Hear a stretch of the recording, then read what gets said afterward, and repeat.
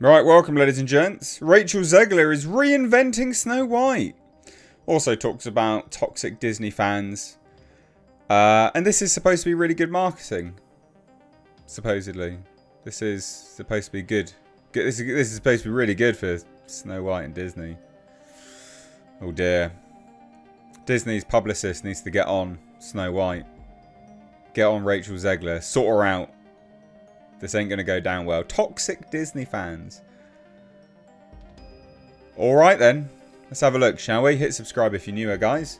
Turn those bell notifications on. This is a pretty big interview with Variety. And it's just full of nonsense. It's what you expect, actually. Revisionist history.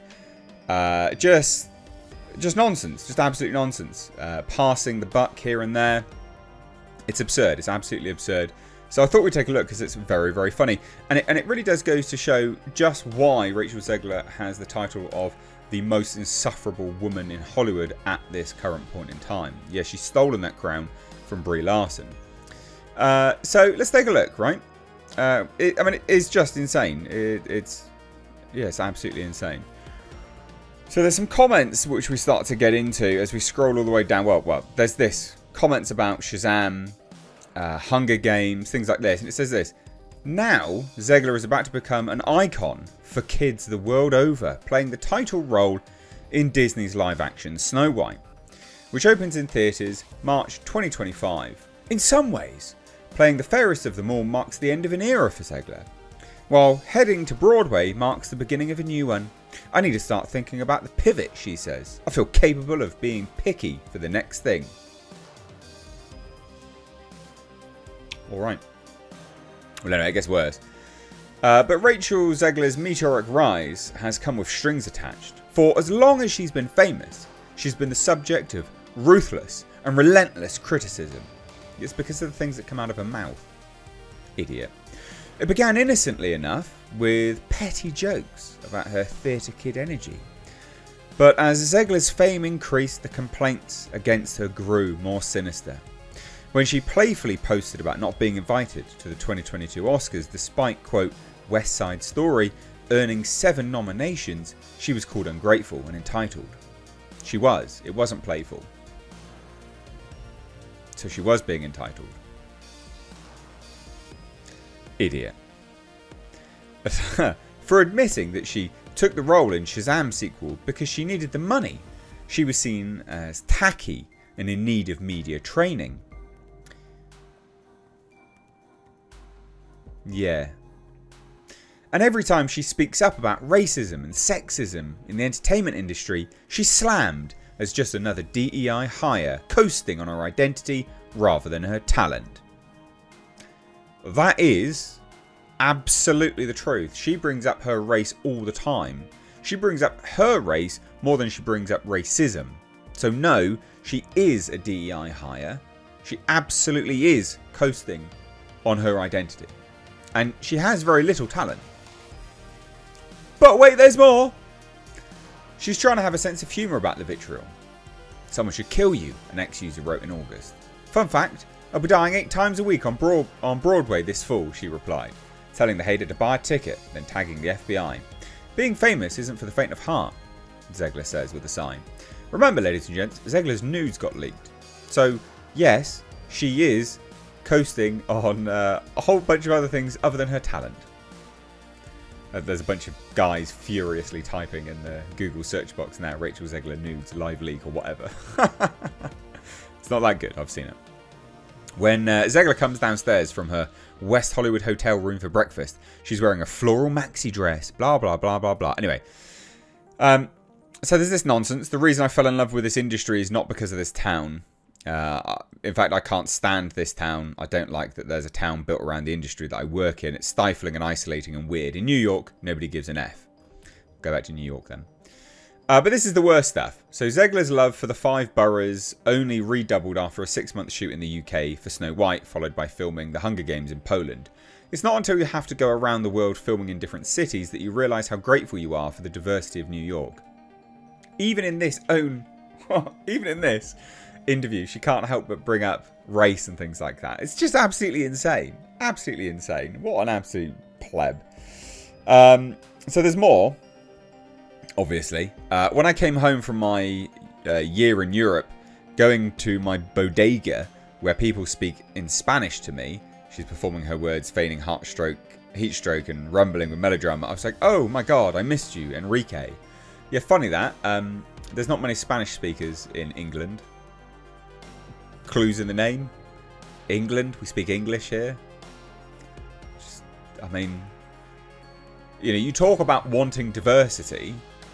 Go to Spanish-speaking countries if you want to speak Spanish, and go to English-speaking countries if you want to speak English. You can't complain that there's a lack of diversity elsewhere in the world. That's just nonsense. It's absolute nonsense. Like, I don't go to Japan because I want to experience sub-Saharan African culture. I go to Japan because I haven't been to Japan, but I do want to go. Because I want to experience Japanese culture. I go to England, I live in England, because I want to experience English culture, right? I went to Prague once, and I wanted to experience Prague culture. Right? If everything's just a weird, diverse, homogenous blob, with all this weird, unifying grey culture, there's nothing exciting about various places in the world. Just goes to show how utterly immature she really is, doesn't it? But anyway, it gets worse. This isn't any of it, by the way, guys. It gets way worse than this. Like, it gets way worse. So we'll scroll down. Scroll down. That will have to wait, though. For now, Zegler's in her princess era. It's been a mixed bag. Her appointment as the apple-eating stepdaughter of the evil queen drew instant ire online.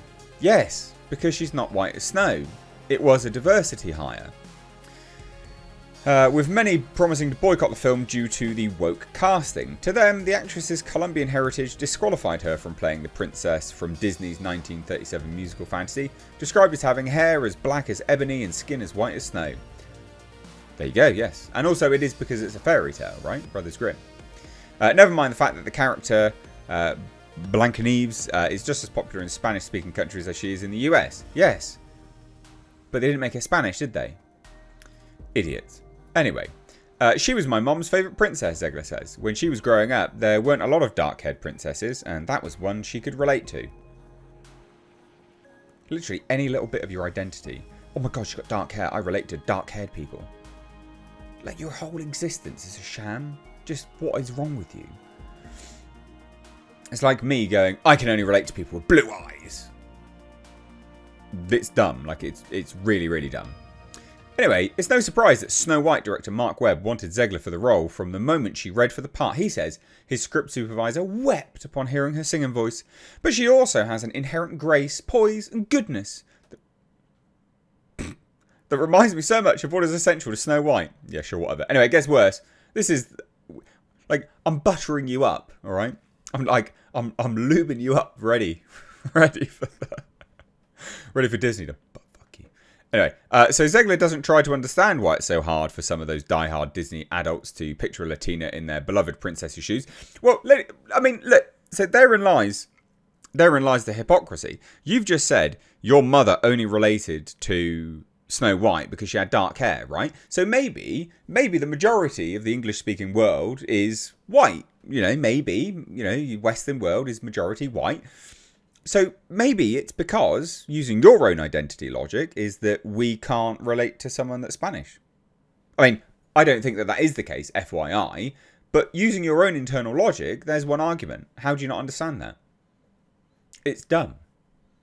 Anyway, but yeah, people are annoyed about it because you've just changed stuff for the sake of it. And it's also just really apparent nowadays. That's why. And also, you're really insufferable. You came out and said a whole bunch of nonsense. You were just, yeah, really bad in interviews. Like, really, really, really bad. This is another bad interview. You look bad. Like, you look terrible with these things. Anyway, it gets worse. She's making a children's movie after all. Okay, so you don't understand that adults really love Disney. Okay, cool, whatever. And she remembers spending her own childhood obsessing over ABC's movie starring Whitney Houston as the fairy godmother alongside an 18-year-old Brandy as Cinderella. Anyway, it gets worse. I grew up in a house where that was Cinderella, obviously. We watched the cartoon, but a child's mind is the most amazing thing, where it's just like, okay, that's Cinderella. But the blonde-haired, blue-eyed, blue-dressed Cinderella from the 1950s cartoon is also Cinderella. Also, Hilary Duff is Cinderella in A Cinderella Story. I was able to comprehend those things at a young age. Right, but you're just contradicting yourself. But never mind. Identity politics, I guess. I know Rachel will be absolutely incredible in this role, Brandy says in an email, 26 years after her star turn in Cinderella. She's also got some advice for Zegler as she faces the barrage of negativity over her casting. You're not taking on this role to fit the mould of the critics. You're doing this for every little Colombian girl who has yet to see themselves in a role like a Disney princess. You're doing this for the little girl that you once were who grew up without that representation of her Colombian culture. I mean, she's like barely Colombian, isn't she? I'm pretty certain that came out that she's barely Colombian. You are showing her that anything is possible for someone who looks like her, and that is the most important job in the world. Sure, this is all pathetic, but fine. As for that line about skin as white as snow, Zegler reveals that the new film has its own origin story for her name. Oh, here we go. Because remember, ladies and gents, everyone's like, well, she's not white as snow, is she? There's that line. What's going on? Well, check this out. They've made their own thing up. It fell back to another version of Snow White that was told in history, where she survived a snowstorm that occurred when she was a baby. And so the king and queen decided to name her Snow White to remind her of her resilience. One of the core points in our film for any young woman or young person, gotta get that in there, is remembering how strong you actually are. Right, sure, goodness me. Unbelievable. I've tried to find this, I can't find it, but maybe that is a thing. It's still pathetic though. And it's not the quintessential Snow White, and that matters. The social media outrage about Zegler's being cast as Snow White only got louder as time went on. She began saying in red carpet interviews in the summer of 2022 that her version as the iconic princess wouldn't spend her days pining over a man. She called aspects of the original story weird, and said that 1937's film Prince literally stalked Snow White. So do you not understand that that's going to annoy people? Oh no, wait. Variety spin. Overnight, online trolls took shots at Zegler's disdain for the animated classic, deeming her unworthy of portraying the OG Disney heroine. Yeah. Oh wait, there's more. She grows somber, recalling the hate that erupted during that time. In all honesty, it made me sad that it was taken in such a way. What way? The literal way you meant it? Why would you be sad at that? Oh wait, because you didn't think like your actions had consequences. Because you're a Nepo baby. Okay. In all honesty, it made me sad, blah, blah, blah. Because I believe that women can do anything, but I also believe that they can do everything. What she'd meant, Zegler says what she meant to convey was that Snow White wants romance, but has other goals too.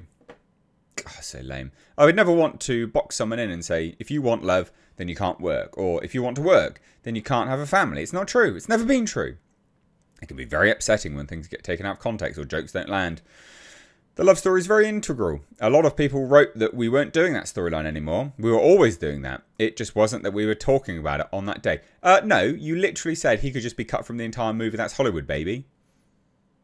And also, I remember you in the strike. Didn't you say that you wanted to get paid for every time that movie gets streamed? If you're going to stand in a Disney princess for 8 hours a day, you want to get paid for every view that it makes on streaming as well. You are a narcissistic, insufferable woman. You just are. There's no two ways about it. But this is some like epic spin they're trying to do. Zegler's not surprised by what she sees as people's willful misunderstanding of her comments. Yeah, sure, whatever. It's par for the course for an outspoken young woman in the public eye. I've watched women get torn down my whole life, my whole career. We'll watch it in the election that's upcoming. We're going to witness that for a long time. I fear sometimes it can feel like we're going back. It certainly felt that way when that was happening. Oh my god, what a dickhead, making it political. Zegler isn't immune to the harsh criticism, even if her bubbly demeanour makes her seem that way. Though she's been tempted to stay off social media, she won't. I don't like to give them the satisfaction of knowing they hurt me in the moment. You give them a lot of power by taking a social media break. This is just nonsense. This is absolute nonsense. Like, seriously is. I don't think there's too much else in here, to be fair. There's a little bit more about this, Snow White stuff. So over the past year, Zegler has also been an advocate for Palestinians, which is going to be really, really interesting to see her on Gal Gadot on the tour circuit for Snow White. And as expected, her comments have been put under a microscope. Just one day after appearing at D23 in August, where Zegler teed up the first footage of Snow White for a crowd of adoring fans, she posted a note of gratitude on X. But it was the last line of her post that drew the most attention. And always remember, free Palestine. Yeah, it was just weird. Weird. Rachel Zegler stirs more controversy, read a Fox News headline. Zegler was on a collision course with her co-star Gal Gadot, who had served 2 years as a soldier in the IDF before making it as an actress. I can't watch children die, Zegler says. I don't think that should be a hot take. She knows that it's not that simple. but she tries to tune out all the noise that blares around her every time. I'm only responsible for what I feel, and then I'm also responsible for how I act upon it. We're nearing 1 year since the horrendous attacks on Israel on October 7th, but I've been following this conflict for so many years. Like so many people, I'm so heartbroken by the loss of life that we're seeing with these insane death tolls coming out from both regions. Yeah, but you didn't say anything about that, did you, dickhead? Anyway, so Zegler wants to continue to use her platform to advocate for Palestinian people. Cool. Put them up in your house then. See how quick you last. They'll gut you and behead you, I'm sure. I don't have the answers. I don't think any celebrity making a political statement has the answers. Then keep your fucking mouth shut then. But we have the platform to share a donation link to make sure that these people get the money. Yeah, sometimes that just goes to terrorists, you idiot. The care and the aid that they need and that people in power aren't giving them. If that means that they can fall upon us to be in power in a way that is helpful, then I'm happy to do it. This person's a moron. Anyway, there's not much else here, really. I just thought it was hilarious. Genuinely, absolutely hilarious. So there you go. She's an idiot. And this is just continuing her absolutely moronic stuff here. You know, a little bit more as for her personal life, she abides by a more traditional definition of happily ever after, which might come as a surprise to those who interpreted her comments about Snow White not needing a princess. Prince as a man-hating. Honestly, my goal is to get married, have kids, and retreat at some point. Sure. So maybe you should advocate that for kids as well then, rather than feminist ideals that ultimately make people shriveled up, dried up, and very unhappy with their lives when they're cat ladies at 40. Anyway, leave your thoughts down below. Cheers, take care. Bye-bye now.